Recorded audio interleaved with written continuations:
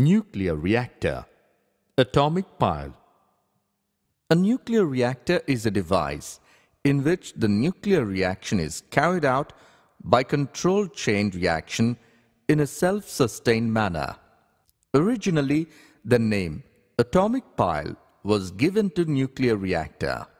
The first reactor was built in 1942 at Chicago, USA.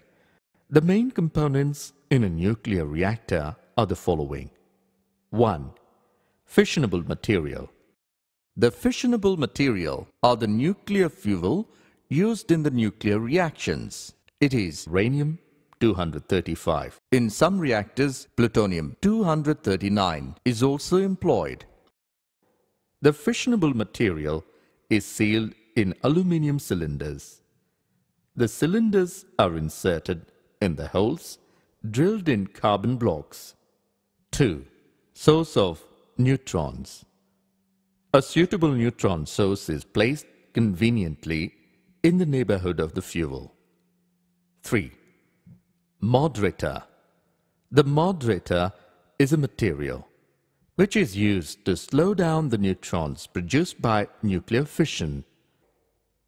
The neutrons are made to pass through a block of moderator, which is generally graphite, carbon, or through heavy water, DTO, deuterium oxide.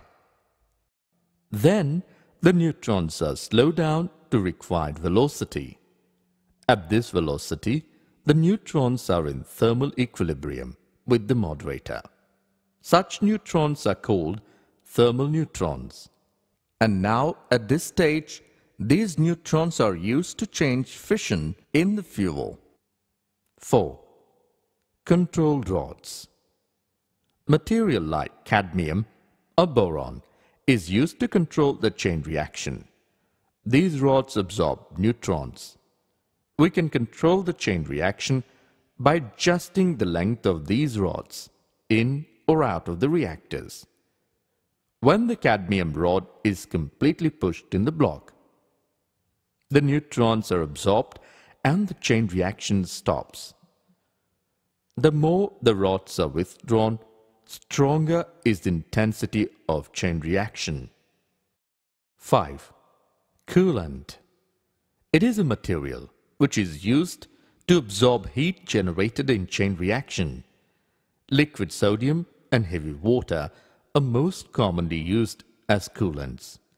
The coolant takes up the heat energy evolved in the reaction and releases this energy in heat exchanges with water. This water turns to high pressure, superheated steam. This steam is employed to run the turbine, which in turn operates the machines. 6. Protective shield. It is generally made up of a thick, massive concrete material. It can be 10 meters thick. It shields surroundings against radiations emitted during the reaction. Working. When fission takes place in a uranium rod, most of the fast neutrons produced escape from the rod and enter into the moderator.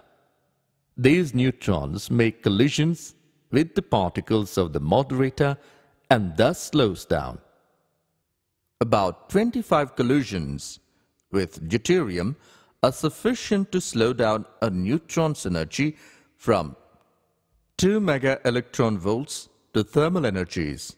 The distances between the rods are adjusted in such a way that a neutron coming from one rod is generally slowed down to thermal energies before entering the other rod. The geometry of the core is such that out of the average 2.5 neutrons per fission, 1 neutron is used to trigger the next fission and the remaining are lost without triggering any fission. The reaction is then sustained at a concrete temperature. If the rate of loss of neutrons is decreased further, the fission rate will keep on increasing, which may lead to explosion. If the rate of loss of neutrons is increased, the rate of fission will keep on decreasing, and finally chain reactions stops. The timer control of fission rate is made by the control rods. If the stage is set for stable chain reaction and the cadmium rods are pushed into the moderator, the reactor will be shut off. Pulling the cadmium rods out will start the reactor. Some coolant liquid like water at high pressure is passed through the reactor core area, which withdraws the heat produced in the core. The heat is used to prepare steam from water. The steam so prepared is used to run steam turbines and produce electric power.